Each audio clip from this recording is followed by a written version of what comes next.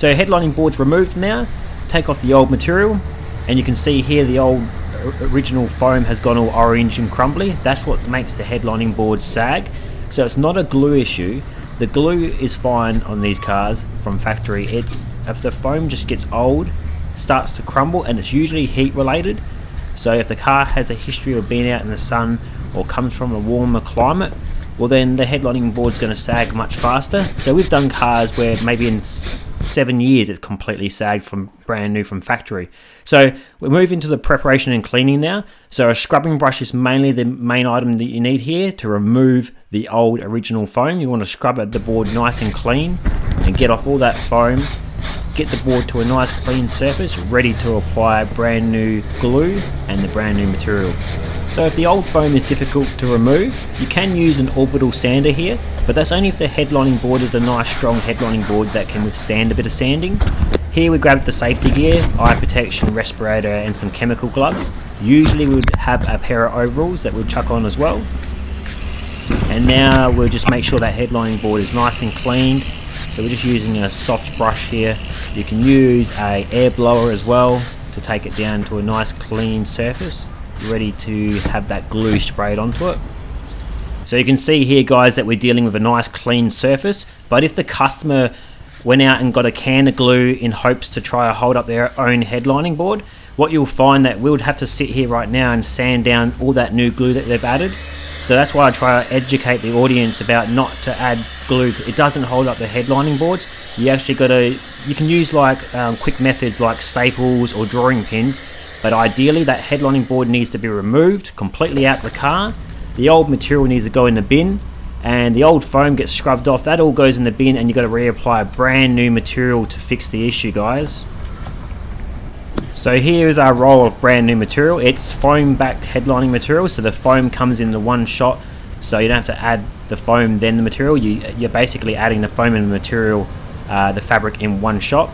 So we measure that out. Here's a bit about the fabrics you can choose. So there's flat knit fabrics, which is a bit of a stitch pattern to the headlining material, or there's velour fabrics, which is got that more of a softer type of feel. They're the two styles of headlining materials you can buy, and here they are up close. You got the flat knit on the left and the velour on the right. So I do realise you guys could probably go to a local craft store and buy your maybe some custom material just to mix things up, but I do recommend using headlining graded material because it's got that UV protection there.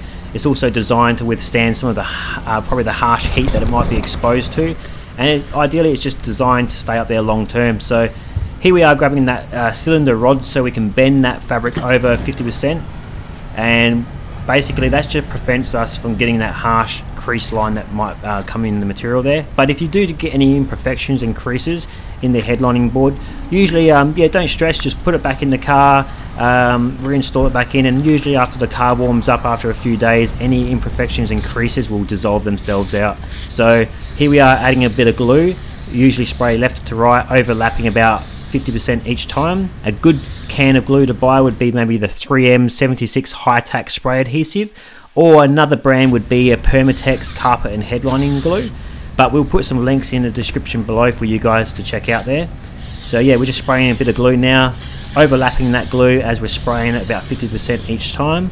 We would cover one half of the headlining board first, and we'll go up and down, and then we'll go left to right. And what we'll do after that is we would spray glue again in the high stress areas. So these are areas where the headlining material may be placed under a lot of stress or a lot of tension. So that's usually around any curves or any bends in the headlining board where you know the headlining material has to be fed into those gaps and follow the shape of the headlining board. So here we are spraying the back of that material. Because it's foam back headlining material, that glue that you're adding is not going to seep through it and show a visible stain. And then we fold the headlining material over, and now it's ready to be do the other side. So with our glue that we're using now, we're usually able to spray one half of the headlining material, and then we've got time before the glue dries to do the other half.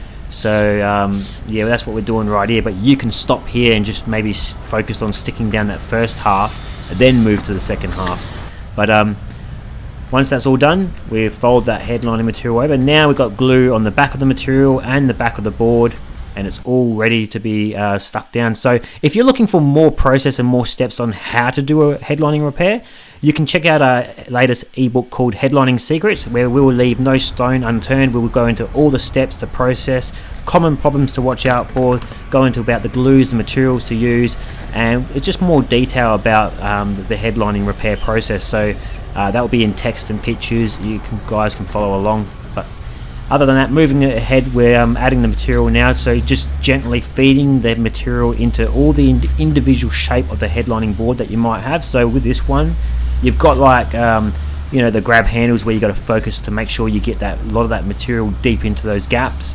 You don't want to place it under high tension or high stress there, because that's where the headlining material may start to sag again, because you put it under a lot of tension. So really you're just feeding the material and not placing it under a lot of stress when you're pushing it into those gaps. And this is looking at pretty good, so we'll just move along now and just keep applying that material. One thing that we do, we actually overlap the material around the edge. Now from factory, most cars, they just laser jet the material right to the edge and cut it. That's why their headlinings kind of like start to sag there, because that's where the sun gets and the wind and all that type of stuff. So for us, we always overlap all the material. It doesn't hurt the installation process.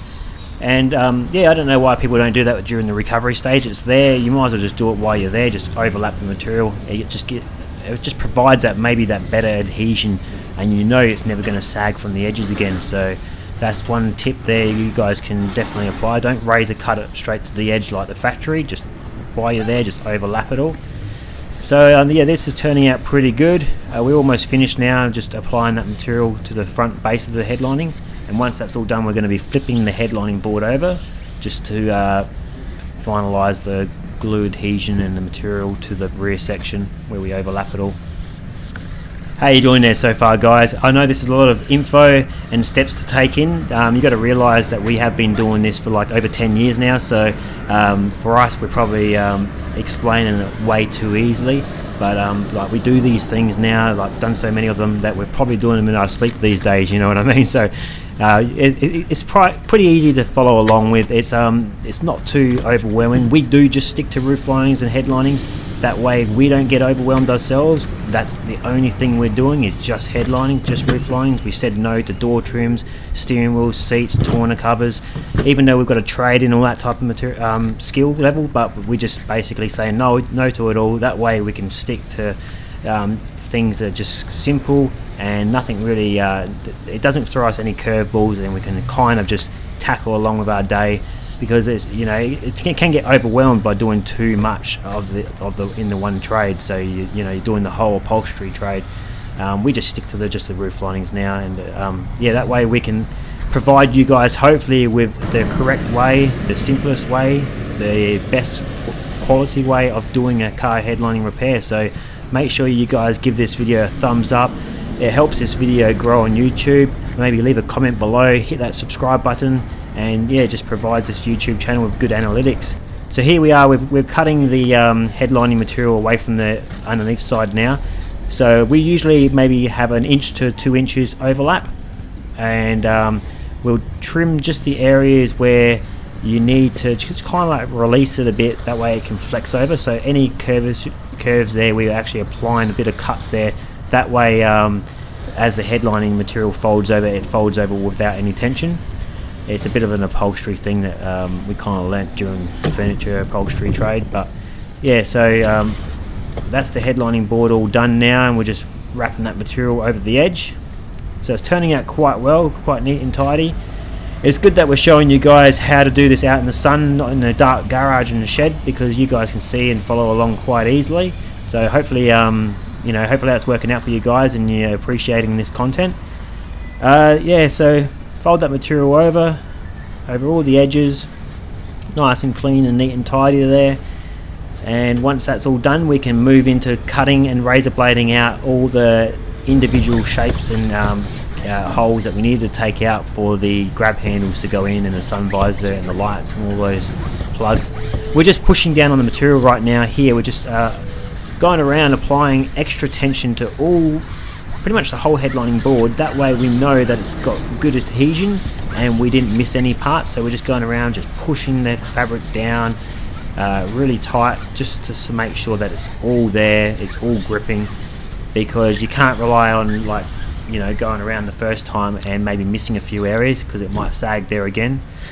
A bit of cleaning products we're using here just to clean down the headlining board. It's just a general carpet foaming upholstery cleaner, because we find that brand doesn't leave any stains behind when it dries. So that's the Australian export brand, or you could buy the super cheap Auto brand foaming cleaner. And then we used a bit of Solvit citrus cleaner too. But there are other cleaning products you can use, like the Bowden's Own brand, the Fabric Cadabra and the Orange Agent. They're pretty good too. So these are the two we're using in the video today. They're just like their carpet upholstery foaming cleaners, and the good thing about them, like I said, they don't leave any stain behind when they dry, so that's ideally what you want there. So just take your time here when you're cutting out those holes, because you don't want to make a mistake. We've gone so far already, and if you make a mistake here, you know, it's going to be quite hard to recover from. But maybe I should have recommended that you take a photo of the headlining board prior to any work at all. That way you can see the parameters of how big the cut holes were originally from factory, and then you've got a guideline to follow. So maybe that's a good tip to keep in mind before you start your job, just to take a photo of the headlining board and you can see the size of those holes. But the headlining board's ready to be reinstalled back in, so that's all done, guys. So yeah. And before you go, guys, we do ask that if you like this content, give this video a thumbs up, click that subscribe button on our YouTube channel. It really helps us out, and we look forward to seeing you in the future doing your car headliner repair. And that's it, guys. Thanks for watching, thanks for your time. Cheers.